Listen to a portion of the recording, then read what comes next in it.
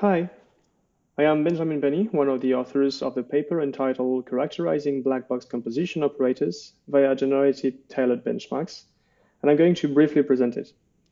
To keep this video short and understandable, I will start directly with a concrete example before taking a step back and highlighting the abstractions that we propose and how they work to solve our problem. For more details about a given aspect of our contribution, I kindly redirect you to the paper.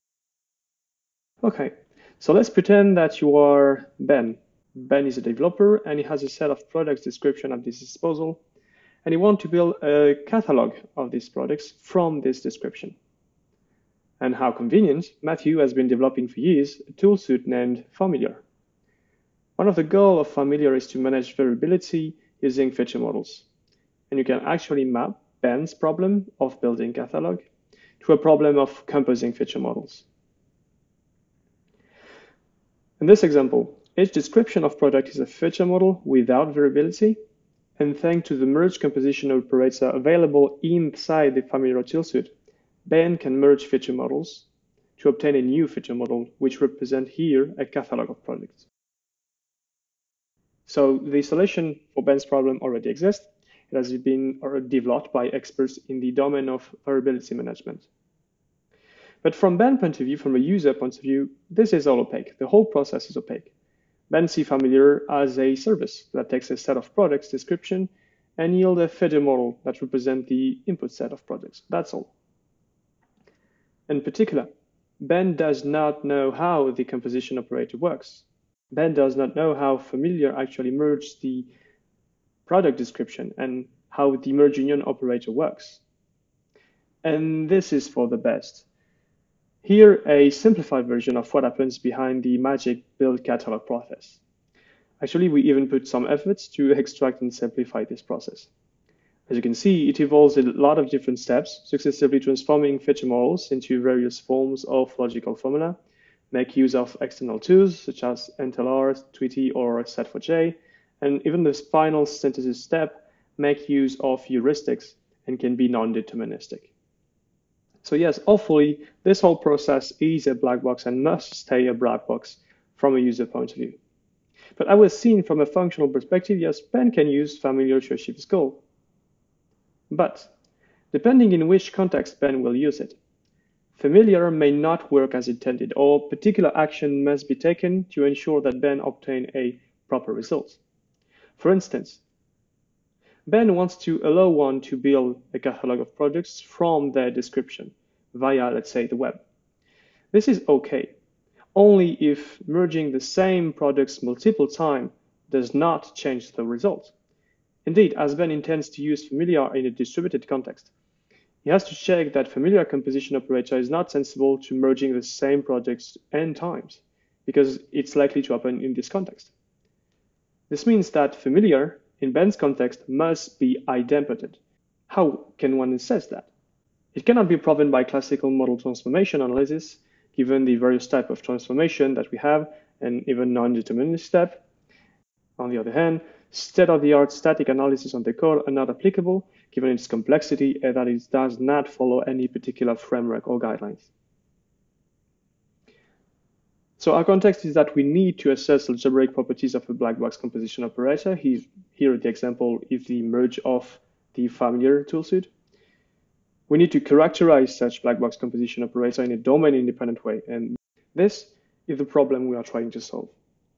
Our proposition is to answer the issue by generating tailored benchmark, which will assess if a given algebraic property holds on a black box operator. In the following slides, I'll briefly present our meta model, how one can use it, and what our proposition generates. So briefly, the developer only has to define its domain from a composition perspective, provide a set of model elements, and write glue code to call his already existing operator. We rely on a simple and sound meta model, Gmodel internal composition law, that allows one, here it is the Familiar's developer, to model its operator and model elements that are manipulated. Then we need to bind this concept to the domain-specific one, to the family ones. To do so, the developer specifies the manipulated model elements, here, feature models. He also specifies the signature of the operator he wants to benchmark, and the property he wants to assess on his operator. As our approach is meant to be non-intrusive and reuse software that already existing, in a domain-independent way, we will generate mainly 3 parts that are part of the state-of-the-art and state-of practice. First, we will generate a set of quick-check tests that will test if the given property holds on the targeted operator.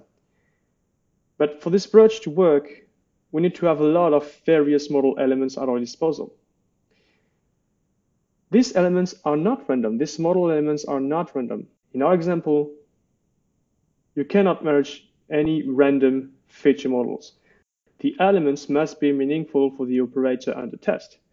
This is why we rely here on a user-based generation of model elements. The user provides the model elements. They can be generated, they can be provided as is. In this example, we need to have a feature model provider that will produce pairs of feature models. We generate a skeleton of the generator that produces model elements, so the developer only has to fill the gap. As we do not know how to automatically produce meaningful feature model for the targeted operator, which is the merge union, the developer has to fill the gap. Then finally, a skeleton of the equivalence relation and the composition operator has been generated. Here, the developer has to fill in the gap by developing the glue code needed to call his actual operator implementation, and also have to develop code to state how to compare 2 feature models. The developer of formulas writes glue code that calls the already existing formula code base without redeveloping even a portion of code. Then our proposition runs the test on the provided model elements, calling the actual composition operator without knowing anything about its signature. The developer had to define its domain from a composition perspective, provide a set of model elements, which are here generated in the case of familiar, write glue code to call his already existing operator. In this quick video, I briefly introduced you our proposition and how we applied it to assess the idempotence or commutative property of the merge union operator in the case of familiar. But actually, we apply this to other properties and another domain, which is get. And for more details about how we do this in a domain-independent way using factories and interfaces implementation, I kindly refer you to the papers. Thank you very much.